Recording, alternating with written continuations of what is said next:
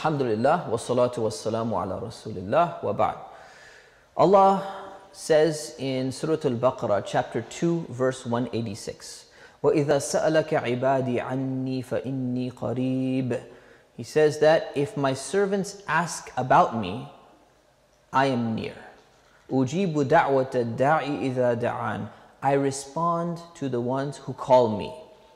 فَلْيَسْتَجِيبُوا لِي وَلْيُؤْمِنُوا بِي لَعَلَّهُمْ يَرْشُدُونَ. So let them respond to me and let them believe in me so that they might be guided. So companions used to come and ask the Messenger of Allah different questions. And one of the questions that they asked, they're asking about Allah. So how is Allah? How is He going to forgive us? How is He going to do this? So it's mentioned in the Quran. When they ask you about me, فَإِنِّي قَرِيبٌ. Allah says, I am near. So look at the wording here. Third person. They are going and asking about Allah. And then Allah comes and answers directly in the first person, I am near. Meaning like, hey, I'm right here. Look at the tense change. He's basically saying, yeah, the Prophet doesn't need to respond on my behalf, even though I introduced the sentence that way. I'm going to respond directly. That's how close I am.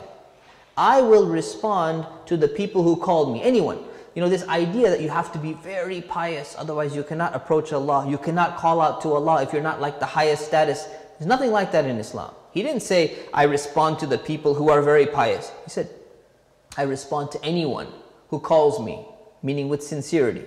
So he says, let them respond to me. فَلْيَسْتَجِيبُوا لِي. So Allah is saying, I'm going to answer your dua. I'll take care of you. But you should also respond to me. So when you make dua, you're asking Allah for something. So what is Allah saying?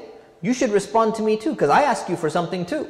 What does Allah ask you? Allah asks you to follow His commands. Allah asks you to refrain from His prohibitions. So if you want Allah to answer your du'as, you're asking Allah for something, you do what Allah is asking you to do too. And you're going to get your du'as answered. وَلْيُؤْمِنُوا بِي. And believe in me. Meaning put your trust in me. Right? There was no need to add that part. If you call on Allah, you already believe in Allah. Why does it say, وَلْيُؤْمِنُوا بِي? They should believe in me. Meaning they should believe that I respond to the dua, to the supplication and the request of someone when they call in the best of ways. Sometimes you don't always get exactly what you want when you want it, but Allah answers in the best of ways. لَعَلَّهُمْ يَرْشُدُونَ. So that they may be rightly guided and they understand how dua actually works, as was explained in this verse. May Allah subhanahu wa ta'ala make us among the people who understand how dua properly works and to answer our du'as in the best of ways. Ameen.